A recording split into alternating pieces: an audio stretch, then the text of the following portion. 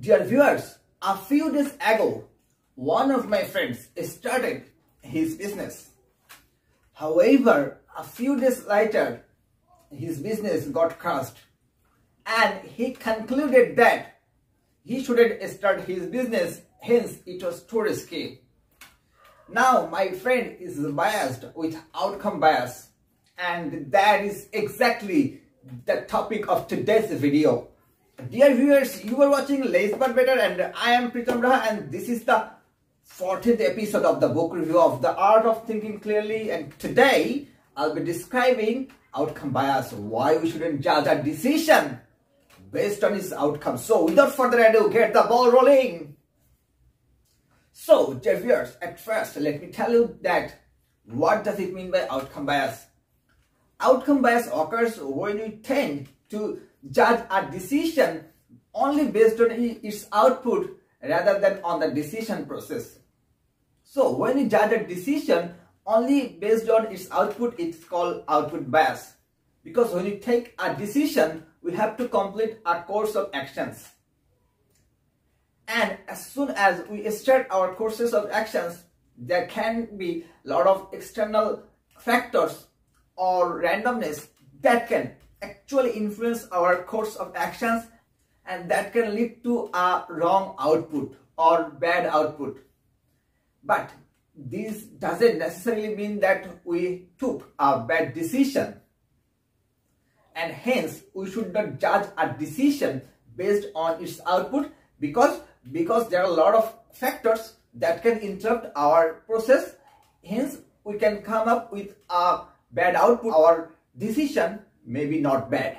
So a bad decision doesn't necessarily mean that we started with a bad decision and vice versa. Meaning a good output doesn't necessarily mean that we took a good decision. So for an example, if we decide we are going to start a business, then we have to follow some process or steps. And they are the first solution that you are intending to offer to the customers. Then you have to complete your marketing activities, financing activities, accounting activities. You have to maintain your supply chain, and you have to acquire your customer, and you have to build a long-term relationship with the customer. So these are the actual process. But any of the process gets interrupted, then your output might be not as per your expectation. So your outcome may be a bad outcome. But you should not say that your decision was wrong, you shouldn't start this business. Your decision was not wrong. Maybe your process was wrong. Maybe you mess up with some of the steps that you carried forward. And that is why your outcome is wrong. That is nothing to do with your decision. So don't judge a decision only based on its output, because there are a lot of factors that can actually interrupt your process, resulting in a bad decision. So instead of tearing your hair out for a wrong decision or applauding yourself for a good decision that may only coincidentally lead to your success, remember why you chose what you did. Were your reasons rational and understandable? And if it was understandable and reasonable, then you would do well to stick to the idea even if you don't strike yourself lucky at that time. So whenever you complete the courses of action, instead of focusing your output, try to analyze the steps you carried forward. Try to analyze each of the steps, whether you make any mistake. If you do, try to pinpoint your mistakes and try to rectify it.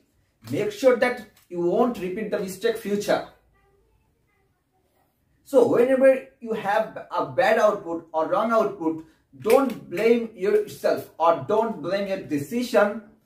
Rather, analyze the steps or process or other factors that may influence your decision, that may influence your process, so that you have a better perspective for the future. So dear viewers, my objective is to make you aware about the biases, and the more aware you will be about the biases, the more likely that your life will be smooth and you will have to handle less hassles in your day-to-day life. Your life standard will be improved.